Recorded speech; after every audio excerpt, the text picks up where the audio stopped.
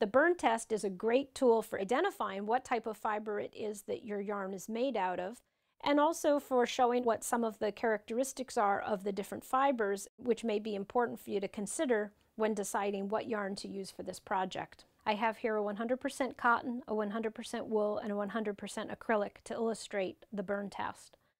First, I'm going to light this piece of wool, and you'll see that the wool will catch fire, and it actually catches fire at a lower temperature than acrylic, but it immediately self-extinguishes.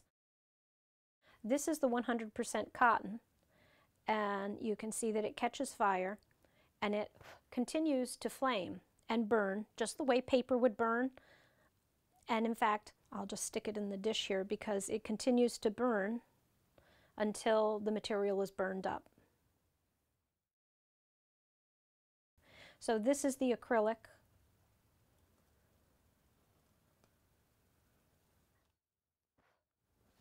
You can see it flames. It doesn't self-extinguish like the wool. And like the cotton, it will continue to burn until the fiber is gone. But what results with the acrylic is a sort of a molten goo. There's a residue.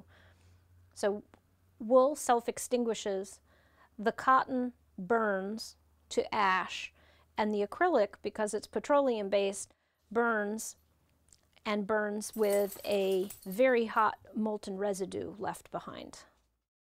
So for those of you who have picked up a great deal at a yard sale, or perhaps bought yarn 10 years ago and haven't done anything with it yet, and you don't know what type of fiber you have, the burn test is a great tool for identifying what type of fiber it is that your yarn is made out of.